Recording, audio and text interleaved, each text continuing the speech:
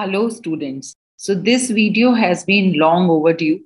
A few of you have been really requesting me to make a video on CW reservation in the Technological University in the NCT of Delhi. So in this video, I am going to be covering 5 institutes or 5 universities. One is Delhi Technological University. Second is Netaji Subhash University of Technology. Third is IGDTUW, which means Indira Gandhi Delhi Technological University for Women. Then IIITD, which is Indraprasth Institute of Information Technology, Delhi. And I will also talk about DSEU, that is Delhi Skill and Entrepreneur University. Now, I am only talking about how you can avail of the CW reservation in these institutes. So, as you know, first of all, you have to appear in JEE Main.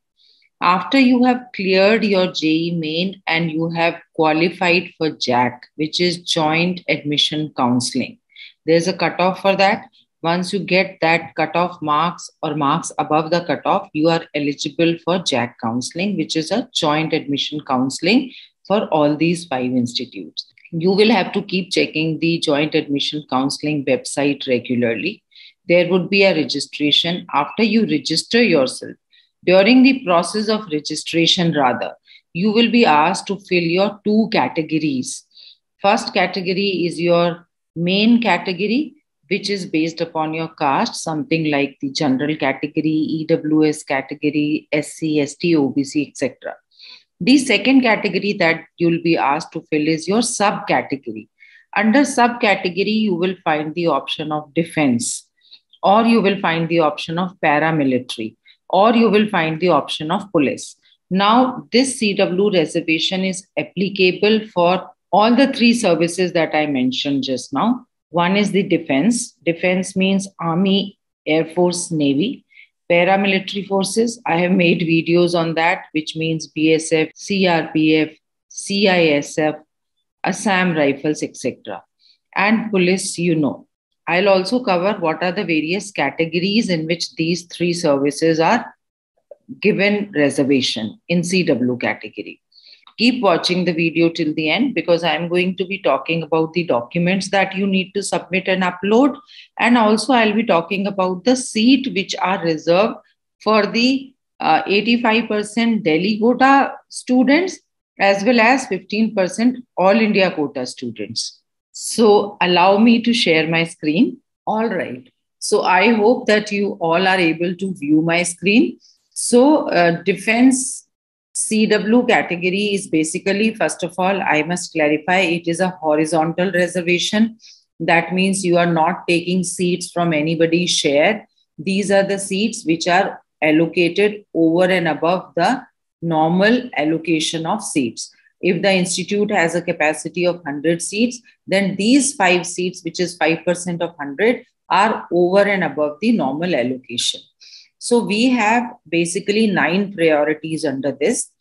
Priority 1 to 9 is for the wards of and widows of defense personnel.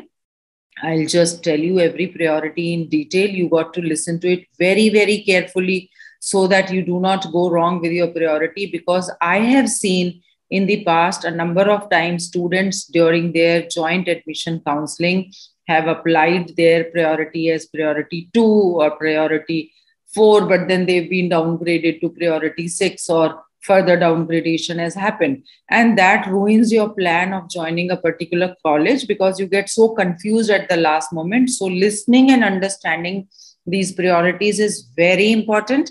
And then I will also talk about other details. So priority 1 to 9 is for the wards and widows of defense personnel. So talking about priority 1, please remember, it covers both. It covers widows also and it covers wards also. Now, whose widows and wards? Of defense personnel. When I say defense personnel, I exclusively mean Army, Air Force, and Navy. So those defense personnel's wards and widows who have been killed in action. Now, what documents do you require? You require service particulars, which should contain the family details also. PPO of liberalized family pension and education concession certificate or widow ID card, which is issued by Zilla, Rajya or Kendriya Sainik Board. Now, priority two. Priority two now does not include widows. It only includes wards of disabled personnel who got disability in action and they were either boarded out or invalided out from their service. What documents are required? Discharge certificate with family details, very important. PPO of war injury, original disability certificate clearly stating that disability is attributable to military service and was boarded out. This phrase is important. When you go to get your disability certificate, make sure this phrase is written: disability attributable to military service and boarded out or invalided out. Then you also require education concession certificate or war disabled I card issued by Zilla, Rajya or Kendriya Sainik Board. Now, priority three, it again covers widows. It covers widows as well as wards of defense personnel who died while in service with death attributable to military service. And what are the certificates required? Service particulars are required. PPO of special family pension is required. In that, it should again be mentioned. Death is attributable to military service. Then education concession certificate or the widow I card, which is issued by Zilla, Rajya or Kendriya Sainik Board. Now, wards of priority four is only wards. Widows are not. Now, priority four is only wards. Remember this. Wards of disabled personnel who were boarded out or invalided out with disability attributable to military service. Now, what are the required proof that you need to submit? You need to give the discharge certificates. Again, this phrase is important. Medical, boarded out and disability attributable to military service should be written. PPO is required, education concession certificate is required, and ID card issued by Zilla, Rajya or Kendriya Sainik Board. Now, priority 5 is important and is of interest to the larger community because it not only covers the wards of the serving personnel, it also covers the wards of ex-servicemen from Army, Air Force and Navy. It also covers the wards of paramilitary forces and it also covers the wards of our police personnel. Now, what does this priority has? This priority says that those who are in recipient of gallantry awards. Now, I'm not going to read out all the awards for you. I have displayed it on the screen. You can take a screenshot of it. So these are the awards, gallantry award, which your father or mother should be a recipient of. Then you are eligible to avail benefit under priority 5. Now, let me cover priority 6. Priority 6 is wards of ex-servicemen. It is only for the wards of ex-servicemen. What are the proof required to prove your priority? Discharge certificate or service particulars, original ex-serviceman ID card, PPO, education concession certificate, ESM card, widow I card issued by Zilla, Rajya or Kendriya Sainik Board. Priority 7. Priority 7 covers wives of defense personnel disabled in action and boarded out from service. And here we require these documents. I am again displaying it. Video is getting too long. I want to make it short. So you can take a screenshot to see the documents. Similarly, priority 7 is wards of serving personnel, defense personnel. Proof again, I am displaying it here. You can take a screenshot. And then we have priority 9, which covers wives of serving personnel. Again, we have the proof given here. You can take a screenshot.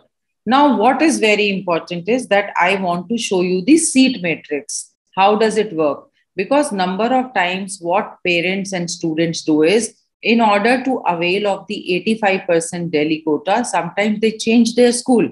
From the neighboring states, like from UP, they'll go to Delhi. From other neighbor, Haryana, they'll come to Delhi to take advantage of the 85% quota.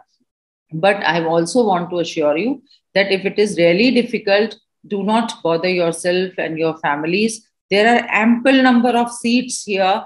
And if you are doing reasonably well, there is a possibility that you will get a seat through All India quota also. But again, the final decision is yours and your families, whether you want to do your 11th and 12th from Delhi schools to avail 85% Delhi quota, or you want to do your 11th and 12th from outside of Delhi, depending upon how good, how optimistic you are about getting good grades in your JEE main exams, whether your family can take up this sort of responsibility of shifting to a different city altogether. So I'm leaving that decision. It's a very personal decision. Now, before I explain the seat metrics to you, you must understand the terms. So terms which are of importance to us are basically main categories that you will get is general, ST, SC, OBC, and economically weaker section. These are the abbreviations which are used, GNST, SCOB, and EW. Now, these are the subcategories. For general subcategory, there is the abbreviation used is GN.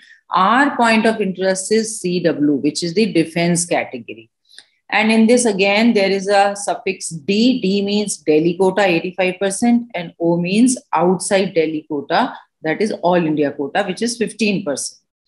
So now take a look at the DTU seat matrix. So what is of interest to us is we have economically weaker section CW Delhi. How many seats are there in this category? 11 seats, which is a good number of seats. Again, you see general CW Delhi. How many seats we have? We have 41 seats, which is again a huge number of seats. Then you have SC CW Delhi. Again, you have 17 seats. And again, ST CW Delhi, you have again 8 seats here. Then OBC CW Delhi, you have 29 seats. And then you have economically weaker section CW outside Delhi, you have 2 seats. Then general CW outside of Delhi, you have 7 seats. And then SC CW outside Delhi, you have 3 seats. And then you have ST CW outside of Delhi, you have 2 seats. Then OBC CW outside Delhi, you have 5 seats. Now let's talk about Indira Gandhi Delhi Technical University for Women, which is only for women, as the name suggests. Under General CW Delhi, you have these number of seats. You can total it up. I haven't done the totaling. So under computer science and artificial intelligence are 3, computer sciences 4, then EC is 3, EC again, EC AI is 3, EC again is 1, IT 3, MAE is 1, and DMM 1. So there are a lot of seats again here. Then you look at this scheduled caste, CW Delhi, you have again almost 1 seat under most of the categories. Scheduled tribes, CW Delhi, you have just 1 seat under computer science engineering. OBC CW Delhi, you have again seats, 1, 2, 3 seats almost under each category.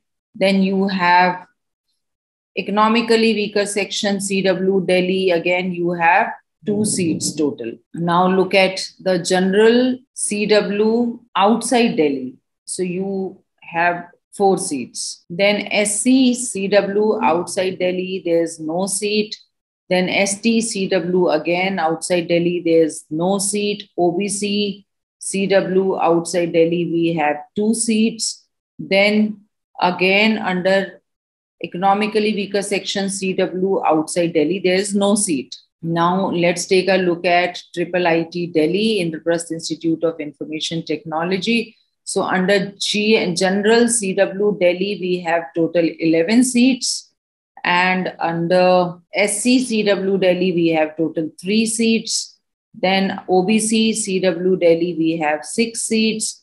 Then economically weaker section Delhi, we have 2 seats. Now let's see the All India outside Delhi. Under General CW outside, we have 2 seats only.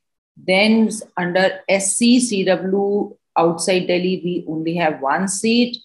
Then under OBC CW outside Delhi, again there's 1 seat. Now let's take a look at Netaji Subhash University of Technology. The seat matrix is General CW Delhi, you have 33 seats, which is a lot of seats. Then you have economically weaker section CW Delhi, there are 8 seats. Then SC CW Delhi, you have 12 seats. ST CW Delhi, again you have 6 seats. And OBC CW Delhi, you have 21 seats. So again, a lot of seats here. Now we will take a look at the outside Delhi. So General CW outside of Delhi, there are 5 seats. Economically weaker section CW outside Delhi, there are 2 seats. Then SC CW, we have 2 seats. ST, again, you see CW category, there is 1 seat outside of Delhi. And OBC CW outside of Delhi, we have 4 seats. Now coming to Delhi Skill and Entrepreneurship University. So under General CW Delhi, you have 7 seats. Under SC CW Delhi, you have 3 seats. Under OBC CW Delhi, you have 5 seats. Under ST CW Delhi, you have 1 seat. Under EW CW Delhi, you have 2 seats. Now let's see outside of Delhi. Under General CW outside, you have 1 seat. Under SC CW outside Delhi, you don't have any seat. Under OBC CW, there's 1 seat. So children, this was a very detailed video. It took me a very long time, but since you were insisting, so I thought that I should spend my weekends to make this video for you so that it is of help to you. So there are 2-3 things which you need to remember. One is have your documents in place, because all your efforts go waste if you are rejected on the basis of your documents. Second important thing that you have to remember is that we have seen that the number of seats in 85% Delhi quota are way more higher than the number of seats outside Delhi. So if you are preparing from outside Delhi, then you have to be very high on the ranking to be able to get the stream or discipline of your choice. So please keep sharing and liking the video. I have also conducted interviews of various DTU alumni. These videos I'll be putting in the hyperlink and in the description box also. You can understand entire placement process at DTU. You can also understand the difference between NSUT and DTU, and also how to go about making your CV and other relevant videos. So please keep sharing and liking the video for the benefit of other students. And if you have any inputs to share, please don't forget to put it down in the comment section. I would love to read your comments.